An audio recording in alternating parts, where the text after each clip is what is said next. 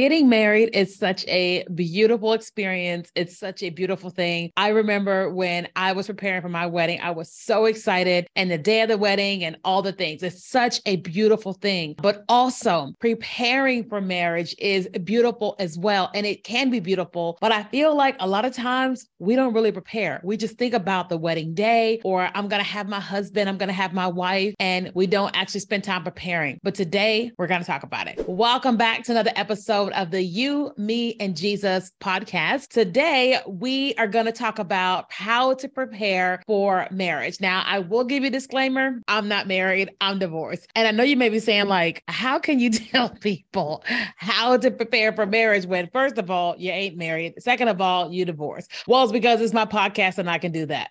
Okay, so let's talk about it. No, seriously. So being divorced or being single does not mean that I don't have wisdom and knowledge on how to prepare for marriage, because since I've been divorced over 8-9 years, can't remember how many years it is, I have been preparing to remarry the entire time. Not necessarily looking for somebody or expecting for God to bring somebody, but I have just been preparing by doing a lot of different things in order to be able to prepare. And so I want to just talk to you through like what it is that I feel like you should do to prepare for marriage. So one of the first things to understand is that I'm gonna give you like a visual example. So you've got two people, right? You've got you and you've got the person that you're going to marry. Now, you could be single. And if you're single, then this still applies to you. But if you're dating and you're looking forward to marriage, then, what have you. So you've got you and you've got the person that you want to or going to marry. Outside of the couple of you guys, there is you two. There is you that was born from your mom, born from your dad, raised in whatever household you were raised in, dated whomever you've dated, married, divorced, or whatever you did before this person comes along here. So there is you. There's all of your life circumstances. There's all of your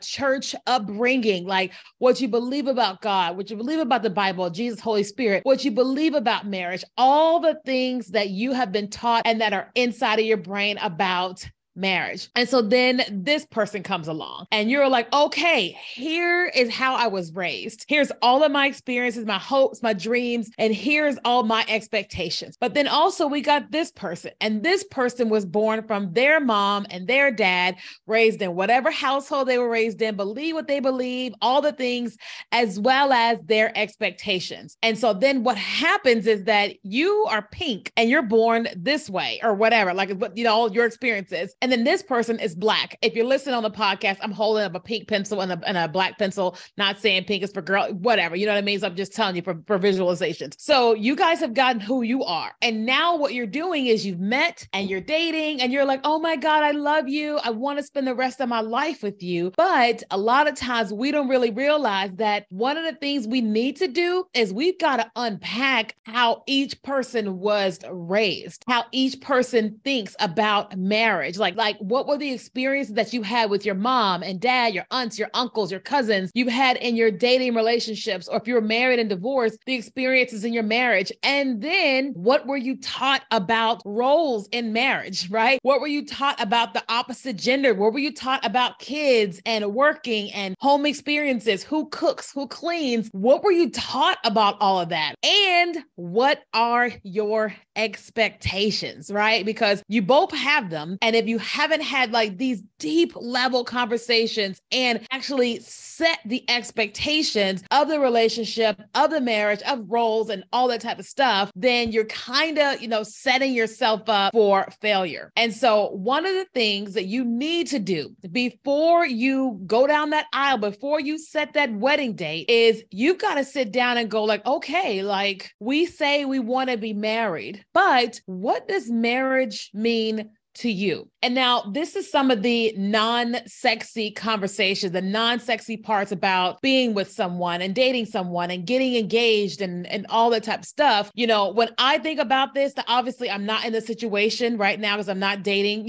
someone to marry. And so I'm like, this is hypothetically what I would want to do, especially because I've been married and divorced. And I'm like, hindsight is 2020. There's some things I would just do differently. And one of the things that I feel like you should do is like set up this this time where you guys have got these questions and you've talked about it some, right? And you guys have both created like this list of questions that you want to have answered by the other about, expectations of roles and gender roles and what happens in the home and the expectations of marriage. And y'all just have these questions that you want to ask, right? And here's what I would do. This is what I desire to do, but we'll see what happens when that time comes. But I just think it's a good idea. Both of you all, y'all come together and then you all combine the questions, right? So y'all not answering them right then and there, but he's made a list, she's made a list, and y'all made this list of questions. And then together y'all combine them into okay, so you had 40 questions, I had 30 questions, but we both had some similar questions. So combining them, we have about 45 questions. So now you've combined them. What I feel like you should do is you guys should go off on your own, and he should write out his answers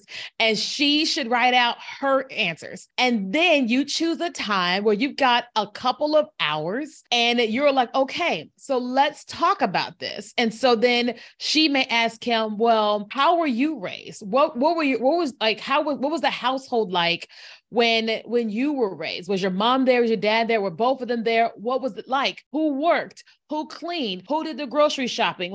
Who washed the clothes, who folded the laundry, all of these particular questions. What were you taught about having children? What were you taught about how to discipline children? Just first of all, just what were they raised in? What was it like? And then asking the questions of, so here's how you were raised. What do you want to keep doing according to how you were raised? And what is it that you want to do differently according to how you were raised? As it pertains to gender roles, what do you feel like it's a woman's responsibility to do inside the home? And what do you feel like it's the man's responsibility to do? What are your thoughts on one person being at home and one working or both working? What are your expectations if both people are working? Who's going to come home and cook? Who's going to grocery shop? And then what are your expectations about children? What are your expectations on how you discipline children? How were you disciplined as a kid? What did you love and not love? And so it's these are not sexy conversations, questions, or what have you, but it really, really helps you understand your partner. And when I think about my previous marriage, we didn't do this, right? We didn't do this. I didn't really know that this is something that people do or that we should do. But now that I've gone through so much therapy, I do therapy all the time. I love therapy. And the more that I ask myself hard questions on a regular basis, I've already said to myself, I know all of this about me. And if I'm going to combine this life with somebody, I've got to know what is going over there with him. What is he thinking? What is he feeling? What is he expecting? Because I don't know what that is before I choose to say, yes, we can spend our lives together. Because it could be that he says, I want my wife to be at home cooking and cleaning, and that's it. And I'm I don't mind to cook and clean, but I also run a business. What is that? Does that mean that I can't run my business and that what does that mean? I met a couple who he said that he wanted his wife to always have her hair a certain way, her body a certain way, and everything needed to stay the same. And I said to myself, that sounds good today, but what happens if that can't happen or whatever? So it's having those conversations to understand where it is that he's thinking, not to mention I'm 41 years old. And when I meet someone, I'll have to say, what is your desire for children? Do you want to have children? Do you have to have children? Because if your answer is you have to have children, I may not be your girl. I may be able to have kids. I'm not sure because I'm 41 and I don't know, hopefully that could happen, but I need to make sure that he's not his life wouldn't be ruined if my body doesn't produce a child, right? How do you feel about adoption? What is, you see what I'm saying? Not to mention, if we choose to have kids, what are your thoughts on discipline? How were you raised? We were beat when we were growing up, we were beat. And because I've been through so much therapy, I realized that's actually trauma. And I'm okay, that's bad. That's not a good way to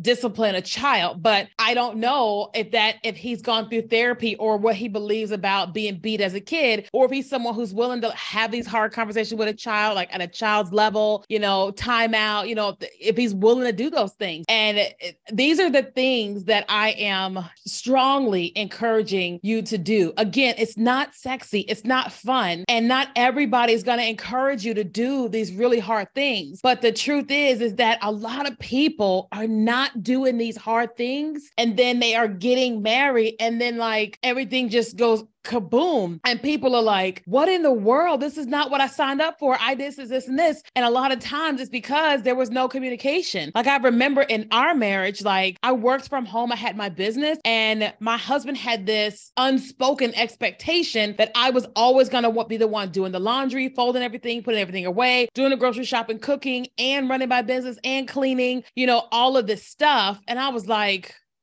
you know what I'm saying? Not to mention, like, if you're someone and you have been abstaining from sex, so let's just say if you're a virgin, like when I met my ex-husband, I was like inexperienced. There was just so much that I did not know. And he was frustrated at times. And I was like, I didn't, and the Holy Spirit had to go to him on his own and say, hey, you should be grateful that she's inexperienced because you're her first teacher. And he had to come to me and he had to apologize, which was very painful and all the things. I'm just like, whatever. But anyway, it's just like a tangent. It's just having these really, really hard conversations, because just think about it. When you have really hard conversations with a person you're going to spend the rest of your life with, and you learn how to navigate things, like you learn what their expectations are. You learn like, oh, like you expect that we're going to engage in sexual 7 days a week. Okay. All right. That's great. So that means that we have to make sure that our lives are not like to the point of stress where we're just exhausted when we get home. Because if one person has the expectation of 7 and one has the expectation of 1, then it's like, you know what I mean? I know it sounds kind of like dramatic, but I'm just saying, I know a couple who is 6 days a week, sometimes 7, which is awesome. Right. But they have set up their lives in a way to make sure that like from the moment that they wake up, they're constantly just loving on each other. It could just be through a text message. It could be just through your coffee or whatever. And they're just always just kind of setting up life for what it is they want at the end of the night. They also set up their expectations on sleep. Like the time that they normally,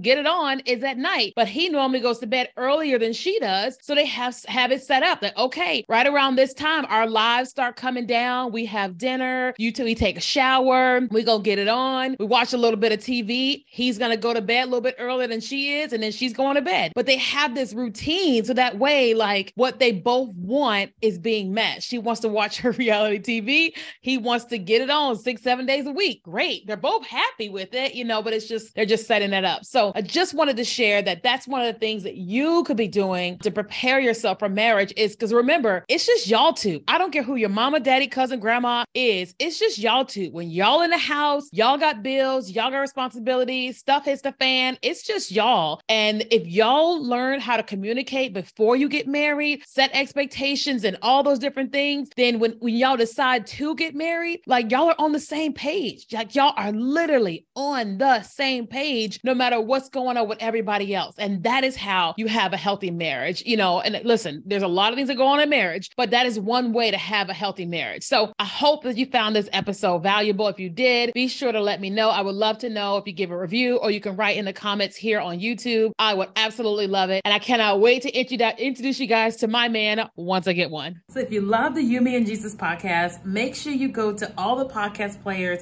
so you can listen to the podcast. We're on iTunes, Spotify, and Google Play.